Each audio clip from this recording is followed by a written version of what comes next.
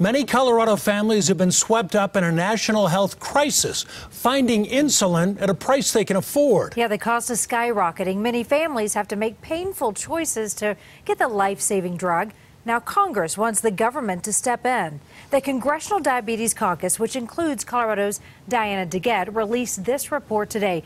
They found a patient's out-of-pocket insulin cost can exceed $300 per vial, and many people use at least 2 vials each month, putting annual cost of more than $7,000. Who can afford that, especially if you work at a lower-income job or are uninsured?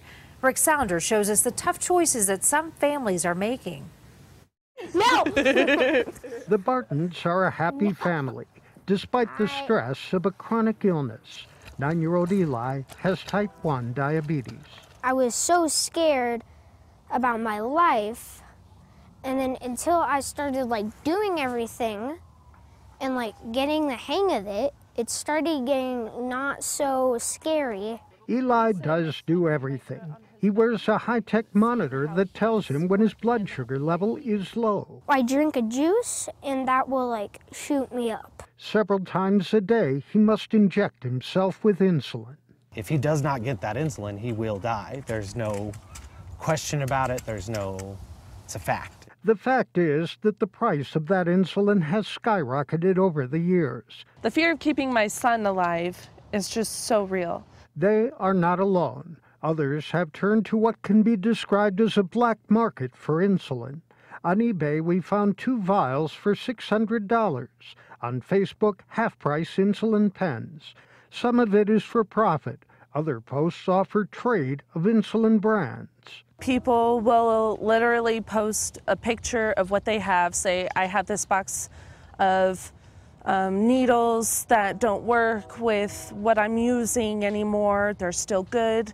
I'll trade them for a vial of Humalog insulin. In the good old days, the insulin cost was about $2 for 1,000 units.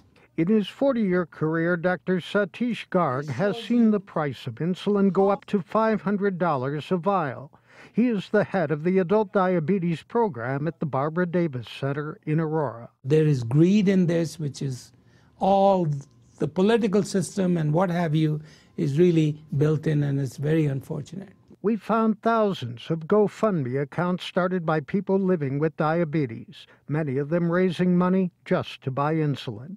In the case of Shane Patrick Boyle, he was collecting for insulin but died before he reached his goal. People wouldn't be turning to the black market if insulin was affordable. Heather changed her whole life, graduating from a job training program and getting a new higher-paying job with better insurance, all so they could afford Eli's life-saving insulin.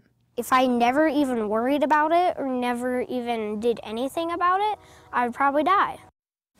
So sad, but true. We asked the pharmaceutical companies why this vital drug has gotten so expensive.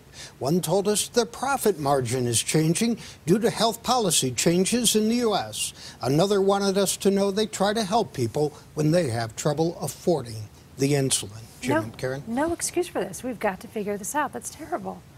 It is. Right, Rick, thank you.